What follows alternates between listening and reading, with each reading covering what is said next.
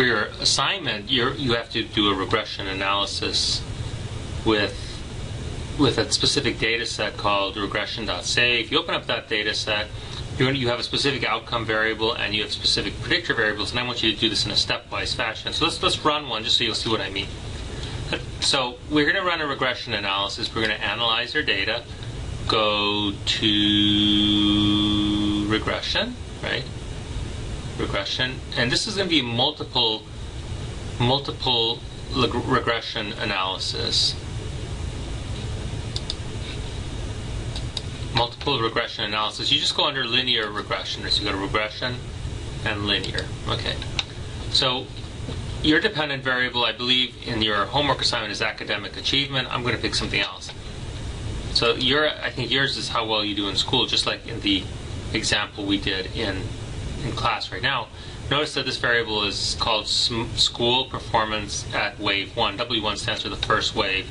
A wave is a point in time when you collect data. Let's try to predict. Oh, how about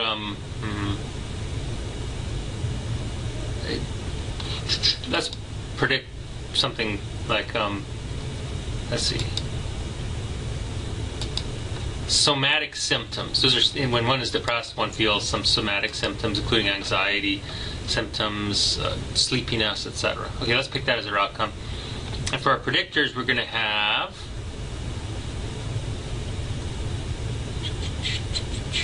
let's find a good variable here. Alcohol, right? Impulsivity. And how about safety from crime in their neighborhood? There you go. Those are 3 variables we're going to pick. Now, you'll notice that there was a button here that says next, right? So these are the 2 variables I'm interested in, right? Oh, this is actually marijuana use, but I'll fix that. Go back and get alcohol use. But those are the variables I'm interested in: alcohol use and impulsivity.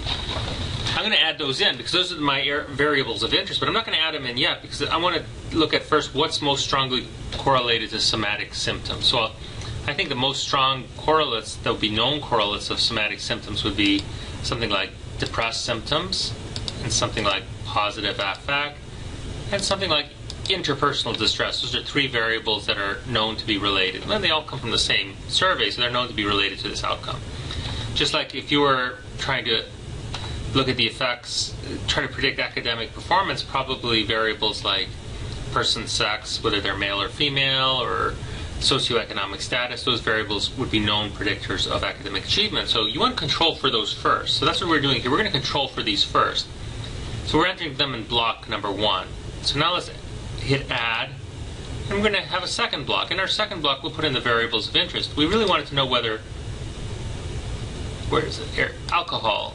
That's what I wanted. Alcohol affects one's somatic symptoms, and we also talked about impulsivity. We wanted to know those two have an effect on somatic symptoms above and beyond the effect of the other depression subscales, right? Depressed affect, negative affect, and interpersonal distress. We're going to use a method called enter. Enter, you just enter the variables and to see what happens. There's other more iterative methods like stepwise that take into account the effect of each variable before adding the others. I don't like those so much because they take your work away from it. This requires you to actually think about what the predictor variables are. So let's go ahead and run this analysis. Do we need any specific statistics? You probably want descriptives, right? You probably want that. Let's see. Let's go to, I'm going to hold up on all these collinearity diagnoses, etc. Just hit that. Let's see any other options. This is for, we're not going to worry about that because we're not going to look at these. We're not using one of those methods that'll do it for you. How about plots? We're not going to do that either right now. You know, there's a lot more we could learn, but I want to give you some basic knowledge right now so that you can at least have an idea of what's going on with regression. And you can build this knowledge from here. So we're just going to do the prediction. So let's go ahead and run this and find out what our outcome is. Okay. So we get descriptive statistics in case you need to write a descriptive statistics table, which I can't remember off the top of my head if I'm asking you to do, but if I do, this is where you get the stats, right? Descriptive stats. means and standard deviation, some correlations. Some of these correlations are pretty strong. Again, these variables came from the same scale. Like for instance, somatic has a 0.67 or 0.68 correlation with the depressed subscale of the CESD depression survey.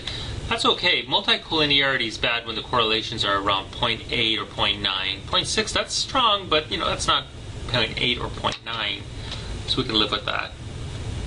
Okay, so those are some correlations. Now let's look at the analysis itself. The adjusted R-square is pretty good. It's 47% of the variation in our 47% of the variation in our outcome is predicted by these predictor variables. We did a pretty darn good job. And the difference between the two models isn't really that bad, right?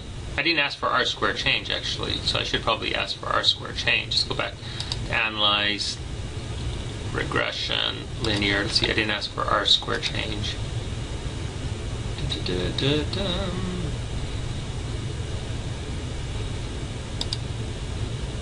Yeah, that save button isn't what we need here. R-square change.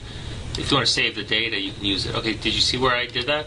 Under stats at model fit, R-square change, descriptives, estimates. If you want confidence intervals, you can add those too. Okay, now you'll see that we have the R-square change here. Here it is, R-square change. So really from the beginning for that first model, you had an increase of 0.473, but the addition of those two other variables didn't add anything. They didn't really add anything to the model. In fact, they're not significant. The R-square change is not significant. See, P is above 0.05, 0.10, whatever. But so in this case, we're going to look at what is significant in the two models. So this is the first model without the two variables that we added, drinking and impulsivity, and then this is the model including drinking and impulsivity. So let's see what the effect was. The only thing that was significant, really nothing was significant here. However, if we use traditional, oh, sorry, here it is. Oh, there was something significant. I was looking at the wrong value. It's those first related variables from the same subscale, from the same CESD measure that were related. So they were significantly and positively related, right? So we had, for instance, we had depressed subscale. Each unit increase in the depressed subscale led to a 0.543 increase in our outcome variable, which was somatic subscale. Then we had positive affect led to a 0.147 increase, and interpersonal distress of 0.314. Now let's look at the standardized values so we can make a direct comparison. And as we can see that, and these are really all in the same scale. So the standardized one in this case doesn't add that much. They're all in the same scale. They come from the same measure. But at the relative strand, you can see that depressed symptom is much stronger in its effect on somatic symptoms than any of the other variables. Okay? But if you wanted to compare them with something else that's on a different scale, it's just 30-day smoking, you can see that that beta is really small, 0.01, which is a very small effect compared to 0.646. Okay, so that's all you have to do for this week, and this wraps up our course. All right, in terms of the video. So enjoy studying for the final. Okay, and think about all the wonderful times we had together this semester. Yeah, and all the weird videos I did. All right, take care. Bye.